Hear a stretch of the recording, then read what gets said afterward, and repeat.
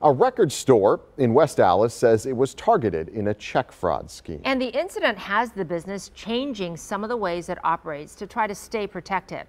Our consumer investigator Kristen Byrne explains.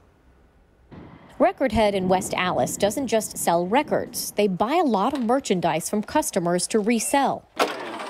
Anything from a $50 game system to a $10,000 guitar. So when an item is more expensive, rather than keeping that cash on hand, we issue them a check. Bill Sanders, chief operations officer at the store, says they've issued thousands of checks over the years and never had a problem until one day earlier this year. We were rectifying all of our books, and we noticed my accountant was just like, hey, can you explain some of these charges? They're not typical. What's going on? And I was like, oh, I have no idea what any of that is. According to court documents, there were 8 fraudulent transactions totaling $2,485.36.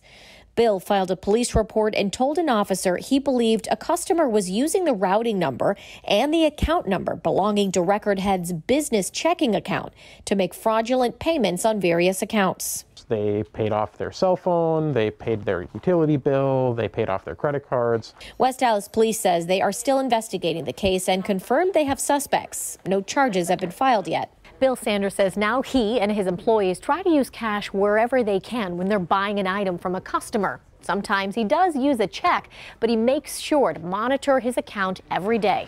Record Head's bank did an investigation and credited their account, so the business isn't out all that money.